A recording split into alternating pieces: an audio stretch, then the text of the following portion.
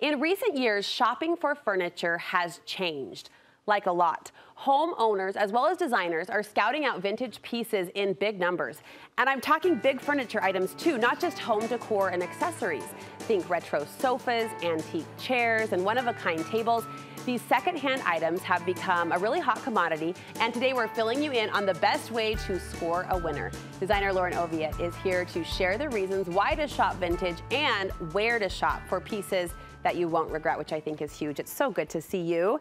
First of all, dressing the topic. I know, well, we were just talking off camera. This is my granny's, so we have to like go into vintage, wearing vintage. I love it. This is 1980s. Isn't this wild? Amazing. No, it's like, fantastic. Everything comes around, you know, especially in fashion, well, home decor too. It speaks to the topic. We know secondhand shopping is more sustainable. It's kinder to the earth. From a design perspective, why shop vintage? Well, for a few reasons, and one of the most practical right now is if you have shopped for anything in the last 2 years, you know how difficult it is to get anything. From furniture that's even domestically made being backlogged with tons of orders coming in, to the container issue overseas. So if you're buying imported stuff, it's just impossible to get what you want. So with the click of a button to get online and be able to search for vintage, pre-loved, pre-owned furniture is so easy. We're pinning you down on some of your favorite sources because that can be tricky. So as we look at websites, Cherish made your list. Cherish, so it's spelled chair, like the chair you sit in. Cherish. Fabulous website. I really love it. It's almost like made by designers for designers, so it really caters to all kinds of home furnishings, from big furniture pieces to artwork, accessories, lamps, rugs, anything you can think of. So I did hand pick a few items from my favorite sites. Fantastic. So I don't know if we're going to go through those just yet, but yeah, here's my pick from Cherish. So the thing to remember is more specific you can get, the better. So what I typed in was Baker. Now Baker's a really well-known furniture vendor, been around for years and years and years. So who's making pieces like this right now? Right. You know, how much would you have to pay for a piece like this? This piece is $2,500. You couldn't pay a cabinet shop locally to make something like that for you. So it's really, really fun to see, especially if you have a knack for being able to pair the old with the new, or really wanting bigger pieces that can make a statement in your home.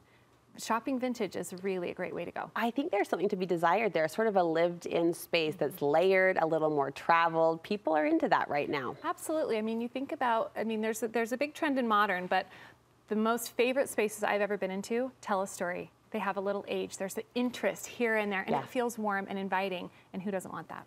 Don't overlook Etsy, you say, as another source. Yeah, so Etsy, it used to be like little handmade, homemade goods. Now sellers are realizing that it's a hot market for selling bigger pieces. So my pick from Etsy was a pair of lamps. So yeah, they could use a new shade. But the candlestick trend is really hot right now with taper candles. We just saw the segment on florals with the taper candles. So to have a beautiful classic pair of French candlestick brass lamps is really great. A new shade is easy. All right, next on the list, First Dibs. Yeah, First Dibs. Okay, so First Dibs made its reputation as a really high-end vendor. So if you, I think that they can sell their stuff for more. You know, like you'd find the same piece on Etsy and First Dibs, but First Dibs can sell it for more. Okay. You can find like heirloom jewels on First Dibs. Wow. But again, you don't just go on First Dibs and type in chair, okay? so you'll see really specifically, this is a French directeur style. It's a bergère. So the more keyword savvy you can become, the easier it's going to be to shop for these things. These sites are saturated with tons of inventory. Well, you think of walking into a vintage shop and the overwhelm is real. I can only imagine on a website how that would just overtake you. So specificity is your friend. Absolutely. So the more savvy you can get on what you're really looking for, whether it's retro or 80s or 90s, or even going back into historical keywords like Louis XV. Oh. And, you know, so those kind of keywords are really key in, because the sellers, they know what it is, and so they'll post it specifically. You're giving a nod to KSL Classifieds. Yes, so don't knock on the classifieds. Again, it's a market that is very saturated and maybe not as keyword savvy, but I found this really great mirror. I mean, $40. Look at that. Are you kidding? So it's a vintage rattan, and we know that the rattan trend is really hot right now. So to have a little corner where you can put a mirror, or maybe just swap out the builder grade mirror for something really fun in a powder room or something, could be really great. Totally. Send me that link. Please, please, please. All right. So easier access is one benefit for sure. Another benefit you say is better quality, and you've touched on that. You can get a higher end item for a little bit less. Yes, so really consider in today's market, there's still a lot of quality made furniture, but so much of what we're seeing and what we're being pushed is low end, low quality. It's not made to last furniture. So if you can shop vintage and find something that has a brand name, that'll be kind of your key, then you know that it's of high quality. And probably for a similar or lower price point than you could buy new. And finally, the look. I mean, we just have to spend a little bit more time on what you can accomplish or achieve with a vintage look. Right. I mean, I love a piece that tells a story. You have a sectional in your house. I do, the green couch. Yeah, I know, that was inherited, and it's like such a treasured piece for you. And the quality has held up.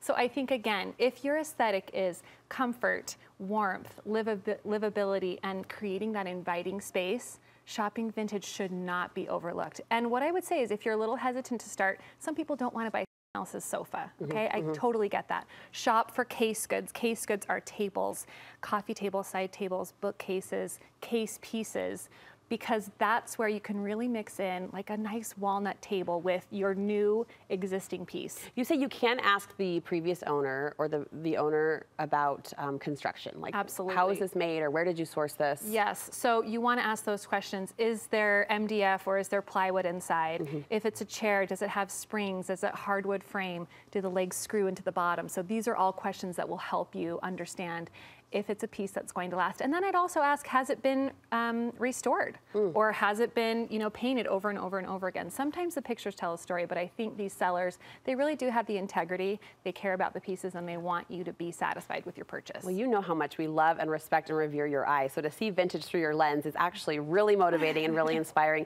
Where can we see more of your work? Yeah, so I have a website, laurenoviatt.com, but daily on Instagram is kind of where I'm sharing what I'm doing and the finds and the installs that are happening in my business. We will meet you there. Thank you so much, Lauren, for the sources and the inspiration.